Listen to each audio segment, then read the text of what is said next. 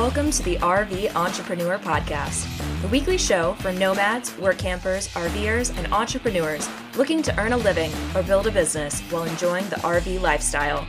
This week's host is Heath Paget. Let's settle in and enjoy the RV Entrepreneur Podcast, brought to you by RV Life.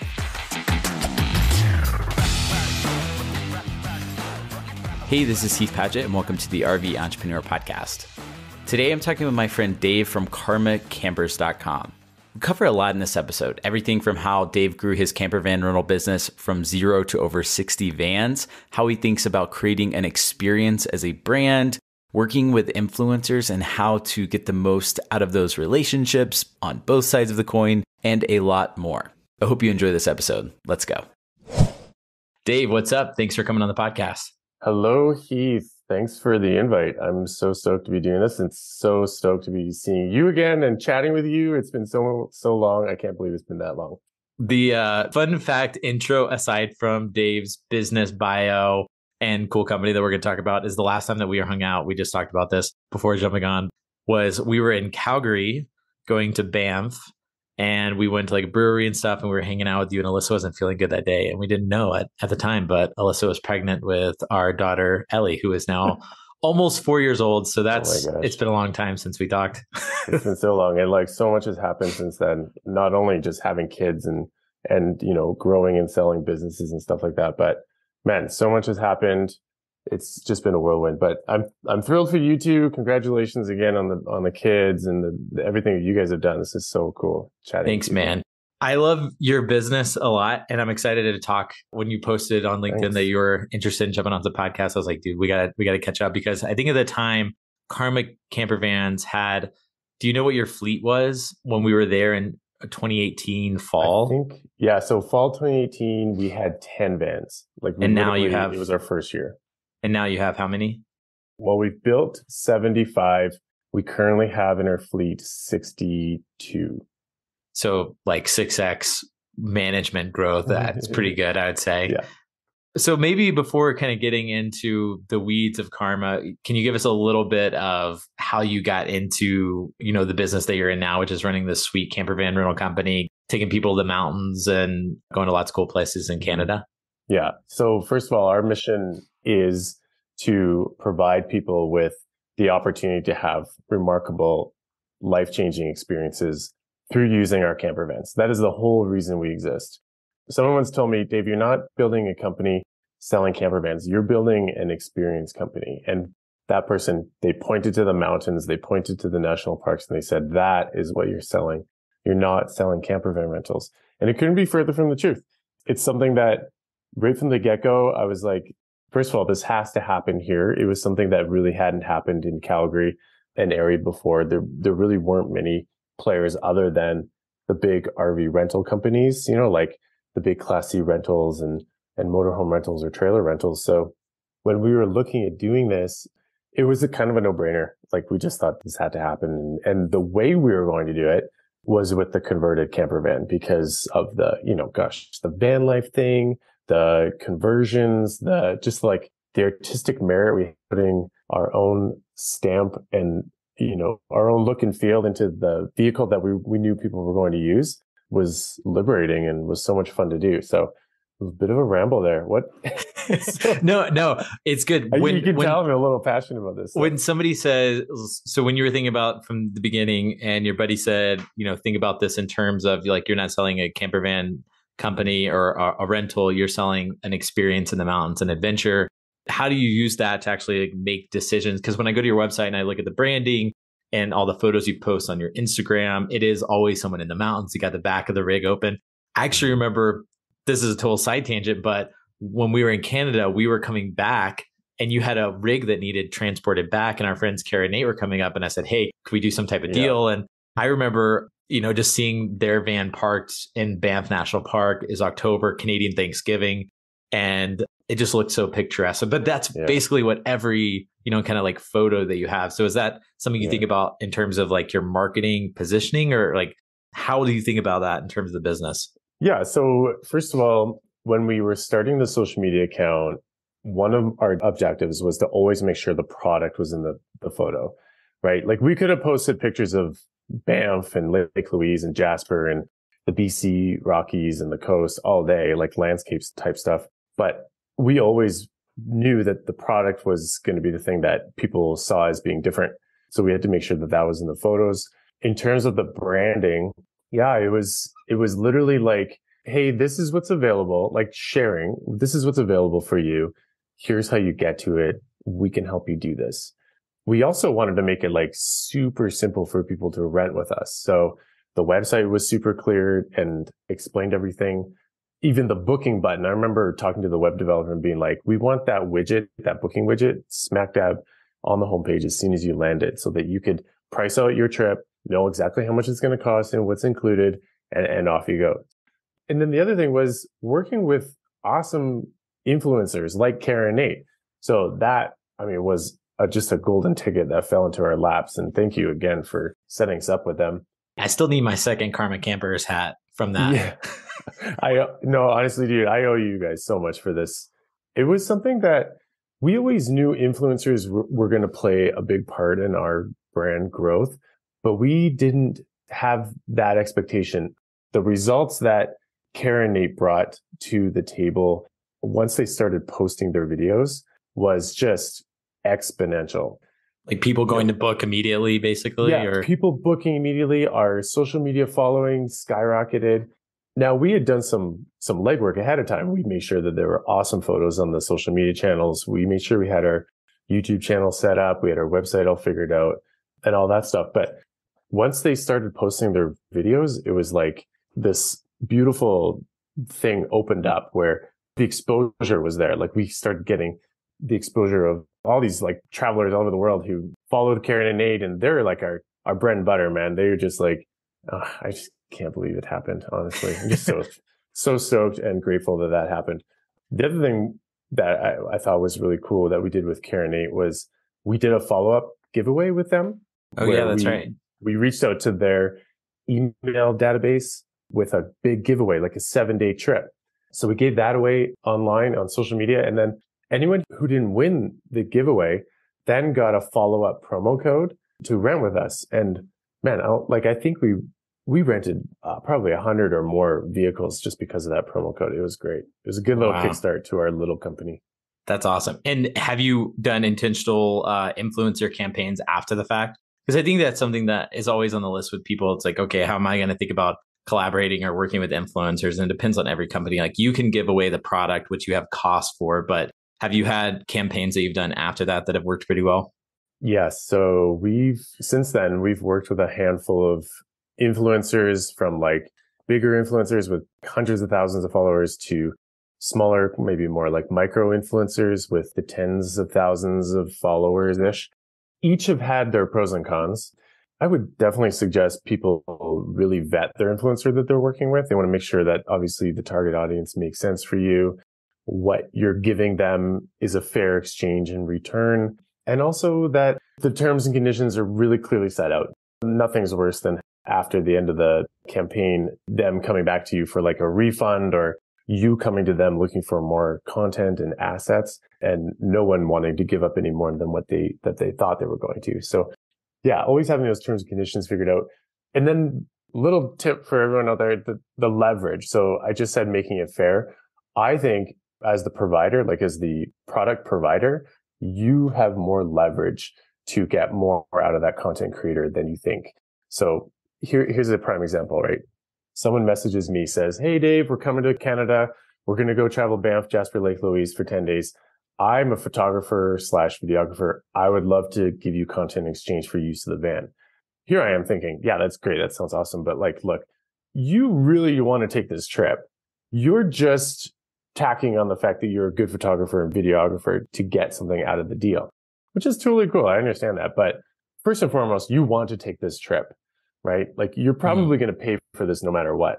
So I always try and think of it that way, in terms of that you as a product provider can probably get more out of the deal than what you're giving them, just in terms of product offering.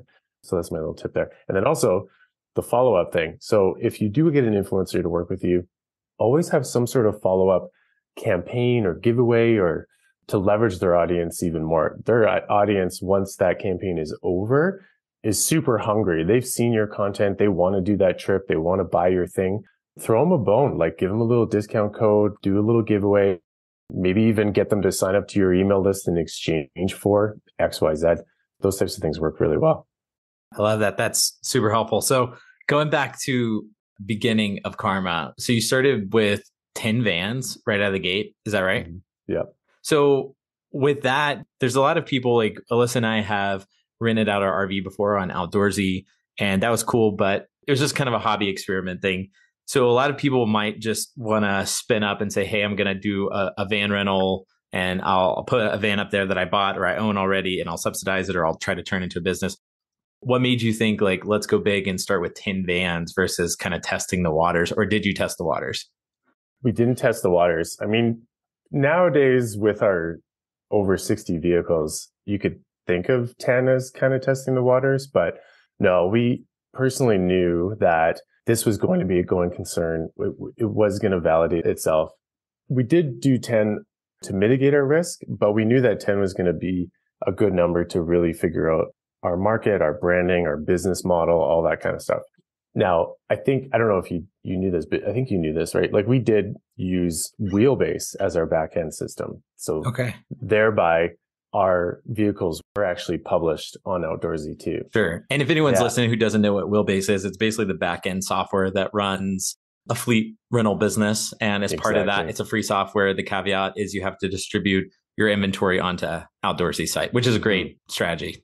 That's right. And the way that they get paid is actually when someone rents your vehicle on Outdoorsy, there's a commission fee attached to that then goes right to Outdoorsy/Wheelbase. So, Wheelbase is great software, really easy to use. Outdoorsy, the connection there makes a lot of sense as a small-time renter. You get the, possibly the insurance coverage that you're going to need as a renter. The system itself is just great to use and just helps you manage everything from start to finish. That being said, there are some cons, like it doesn't actually give an independent RV rental company the type of independence that you might want from the insurance side of things, or even just the processes. Like we came up with this automated model really early. This was pre-COVID, like contactless, automated pickup and drop off. Well, Outdoorsy doesn't really see that as being something that they want to integrate into their system. So yeah, there's some pros and cons for sure. That being said, 10 was a good number for us to start. I still had a full-time job. I was still doing my main gig, which was marketing and social media, those types of things up here in Canada. So really, I was operating Karma on the side, man. It was like, I was taking bookings. I was cleaning the vans. I was flipping them. I was doing laundry out of my house. Yeah, it was intense. So how did you go about funding the purchase of 10 rigs? Because I remember this slightly. We had a conversation, but it's been almost 5 years and I've had 2 kids since then. So a lot of it's fuzzy. But you had a partner that was a van builder? Okay. Yeah. So my business partners, they own an RV dealership here in Calgary, and they've owned it for a long, long time. We've known each other for 20 years. And without getting into the huge backstory, we've known each other for a long time. I've actually worked for them and with them in the past in the RVing space. I worked at the dealership for a long time as a kid out of university. So basically with their networks, their ties to material sourcing and product buying and component buying, between that and the power that them as a corporation had to purchase fleet vehicles, that really helped us get really great deals on vans, really great deals on all the components that go into the vans. And they also had a huge network of RV technicians, right? They had a huge, number of people working for them in their service department, but they also subletted to independents and contractors, contract RV technicians. So we took full advantage of that. We hired a master motorhome technician to help build out our first van. They figured out the wiring, the setup, and this was 2018. So not a lot of the really cool technology that's out there today was out back then. So making sure that everything was hooked up properly was key. And that knowing those guys made it a whole lot easier. So did they actually buy the vans and they were kind of the investment and you were the operational side, or? No, we financed the vans. Yeah. So we had an agreement with one of our local banks that we would fleet finance. It's called floor plan financing. So basically You, as the company, you finance a portion of the build and the van purchase, and then the bank covers the rest of it. And then you have like just basically a monthly payout to the banks. We all put in our own little seed capital. So we all have individual seed ownership of the company. And then everything else was bankrolled. That, has basically continued to this day. Yeah, one thing that I think that's super interesting with the Class B rental market is it seems like, unlike the Cs, which depreciate and just kind of go to the floor, it seems like vans, to some extent, maybe you tell me if I'm wrong, because you know this space, but they hold their value. So you can basically get a return in X amount of time and then still sell it at a decent profit. So the 15 or 20 or 30 or 40 you've sold so far, like, has that kind of been the case? Well, we've sold 12 vans, and that has definitely been the case. We've been so grateful that this market, this economy right now, this van economy is just gone bonkers. And it's a perfect storm. Unfortunately, it's a perfect storm. Amazon's bought every van under the moon. Then you have all the other delivery companies and restaurants and, mail companies and couriers buying cargo vans as well. And the fact is the van that we use, the Ford Transit, which is a high roof extra long, so the extended version, was one of the most popular of that version. So here we are, this tiny camper van rental company in Calgary going to Ford and saying, hey, we want to buy, a couple of hundred vans. And they're saying, well, actually, you're just going to get like 10% of that. So you tried to buy more? Yeah, we've been trying to buy more all the time. And unfortunately, the market is so crazy. The demand is so crazy, let alone the fact that the production line's been in absolute chaos since COVID, just because of, microchip issues and workforce issues and COVID and all this stuff. So it's just been the perfect storm of van demand and availability, which has kept the price for those vans really high. If you go online looking for a used van right now, the prices are going to be exorbitant because you can't get them. You can't get vans right now. We're dealing with a couple of dealers locally and in the States, and they're saying the same things. They're like turning people at the door saying, don't come in because there's no vans available. Lately, we've been lucky enough to get our order in with Ford. The vans are coming. We're pretty happy about that. But that in turn, plus the outfitting, plus this camperizing, has certainly created this interesting market where camper vans just really haven't lost their value right now. It's pretty awesome. Yeah, so you can basically, that is pretty cool, because then you could just rent it for how many years and then sell it at a decent value. We can sell them at a decent value, and which is helping us, right? Because we need that sort of seed funding to then help build the next fleet of camper vans to help us grow. Yeah. Do you know how many trips you guys did last year in total? I do. We did, what is it here? 1,058 total bookings last year. Wow. 8,500 rental days. So we probably saw over 2,000 people in our camper vans last year. Yeah, it's crazy. So that compared to 2019, when we had 396 bookings. Wow. Yeah. That's amazing, man. Congrats. Aside from the logistical issues that everyone's had buying vans, what would you say has been kind of the biggest obstacle that you've had to navigate and figure out personally in this business? Whether it's like figuring out things you haven't done before with, you've got 12 employees now or 12 people on your team. And what has been the biggest challenge for you? Yeah, I'm kind of equating it to getting an MBA on the fly.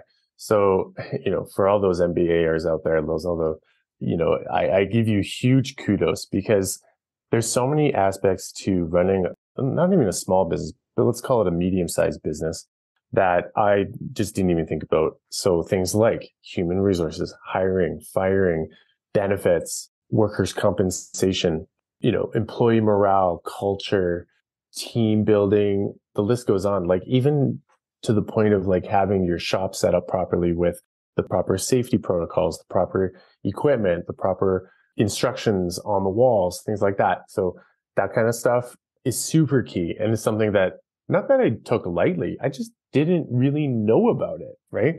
No one was here handing me this guidebook that said, this is how you treat your team and help them flourish and grow. Mm-hmm. So that was a huge thing. The other thing was finances, man. Like, one person I know really well, gave me a huge piece of advice right off the get-go. And he said, make sure you have a rock star accountant or accounting team taking care of your books. You have maybe a bookkeeper, a controller, perhaps like a CFO type person on contract, or like a fractional CFO, just to help you collect your numbers properly, record things properly, make sure you're paying the government properly, you're paying your team properly. That stuff goes a long way. We actually got caught. It was probably a year and a half ago now. We got caught switching accountants, and the new accountants looking at our books and just like almost laughing at us because the books were in such mess. So tracking of revenues, expenses, deposits, camper van maintenance versus, repairs and shop equipment and all this stuff, property, lease, just all that stuff put together. It's super important for your business, keeping on top of those numbers, having your KPIs, having that dashboard for you to go to at the end of or the beginning of every day, knowing where you are and where you want to be is super important. And without a really good accounting team, that's going to be really tough. So those two things I learned on the fly and very fast because I had to. Yeah. It's also pretty critical. I mean, if you're thinking about I don't know what your intentions are for the company, but if you think about selling it, I mean, you're going to have to be on top of those books. Do you know like what would be a big win for you and with Karma, like to keep running it forever or to have an exit of sorts? Or, we just did our team goal setting for the year, Heath. And one of the things that I put on that was to continue to build a rock star team that's highly motivated, dedicated, and grateful, knowing they're changing our customers' lives. The whole plan is just to keep doing this, continue to build the company up. We want to make our little good company into a big, great company. Well, that's the whole goal. We want to continue to do what we're doing. We've been watching the landscape. There's certainly a lot of similar businesses that have been popping up. And I'm so thrilled seeing what's happening out there. People are doing such a great job building their little camper van companies, and whether it's for rentals or conversions or outfitting and all that stuff. I just think this community is so amazing, and the people I'm meeting along the way are so awesome. And yeah, I don't, where this is going to go in 5 to 10 years. I have an idea, but yeah, we'll see what happens. With all the camper van companies popping up and, as you've kind of grown, you mentioned that you're using Wheelbase and stuff like that. Are most of your bookings direct today versus on marketplaces? Yeah, for sure. And that's for sure by design and on purpose. We, like I said, Outdoorsy was great at the beginning. It helped us get some exposure. I think even the first handful of bookings were all through Outdoorsy. But over time, we always knew we wanted to be a standalone brand. We knew we wanted to be a going concern. I'm a branding guy, marketing guy through and through. So this is super important for me. We knew that having our individual brand on the vans, our own take on the design and the layout was going to be a huge differentiator for us. It just wouldn't be any other way. I just couldn't see it being any other way. Yeah, I don't know. It's tough to say, but that's the way it is right now. No, that makes total sense. Well, Dave, thanks so much for coming on the podcast, man. And it's been fun to watch your business grow from afar. And hopefully next time we need to get back up to Canada because it's been a very long time. But I think border and everything, that's all open now, right? Like we can come up there. It's all open. Everyone's invited. come have some fun. And I think vice versa. Maybe I need to jump in a van and come down and see you guys and do some playing around down in your area. I think, these vans and these vehicles are licensed to get out and explore and see more than we ever thought we would ever see before. Now's the time to do it. And yeah, we're excited to see anyone come through Canada and Calgary and Vancouver to do that with one of our vans. Are any of your vans we have, can we put car seats in them? We have for the two little ones? No, unfortunately, there's still just all 2-seaters. It's one of those things you talk about with the future of Karma, and potentially might be seeing something other than a 2-seater come down the laneway here through Karma's doors in the near future. We'll see. I keep poking Mike Elias over at Leisure Travel Vans to have because he's got kiddos too, like some of our age. And dude, you just need to have a van that's got, spots for a couple of car seats. Yeah, exactly. Yeah. I know. Yeah. We're looking at it. It's something that's definitely, it's high demand. Like we get asked all the time for that kind of stuff. So we'll see. You never know. So if anyone's listening to this and you happen to be in Calgary, want to go on a really cool trip into the mountains or anywhere else in the surrounding areas. And in Vancouver, we got a depot there too, right? Vancouver. Yeah. I've done that trip multiple times. You have to make sure and stop and hit up Karma Camper Vans because they're amazing. And you can say hey to Dave for me. Thanks so much for coming on the podcast, man. Thanks, Heath. Thank you so much for listening to today's episode of The RV Entrepreneur. If you enjoyed it, I would love to hear from you in iTunes, Anchor, wherever you're listening to this episode. Just dropping a review in there would mean the world. And I hope you have a wonderful day.